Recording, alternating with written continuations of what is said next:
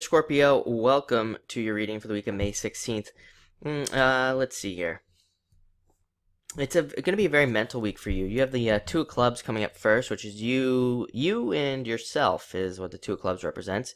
It's kind of like you talking to yourself, making some decisions. I want to say you have a couple cards here that I think came up last week, so or maybe the week before. Some very similar stuff, but this is you like talking to yourself, making some decisions, checking in with yourself, even doing things like looking at your health and being like, am I healthy? Am I doing what I want to do to be healthy? Like all these things. I mean, I literally think you're probably going to be thinking like a million things this week, really.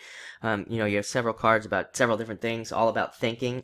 So, a lot of you could just be looking at your life and how you can overhaul your life this week or plan those things out at least. How you can make some real decisions.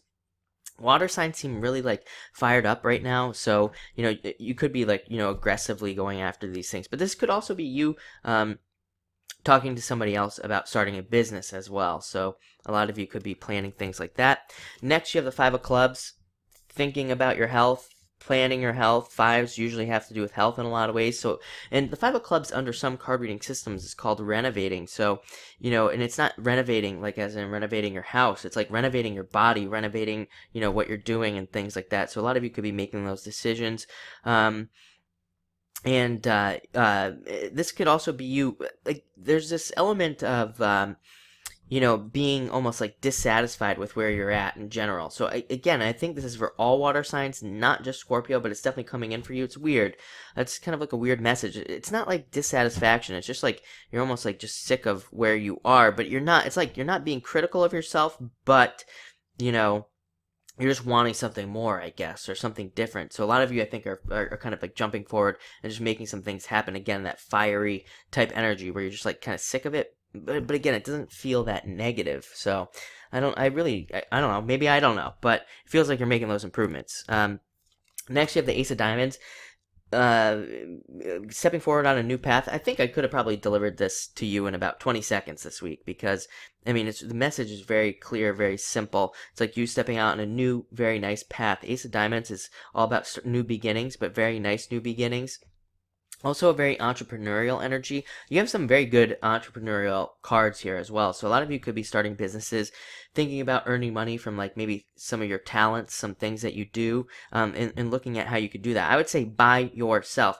We don't need gatekeepers anymore. I mean, look at how many people get famous on YouTube. Look at how many people get famous on Instagram, and look at how many people get famous on Snapchat or whatever. It's like, there's no longer anybody standing in your way to, becoming famous or starting your own business or whatever.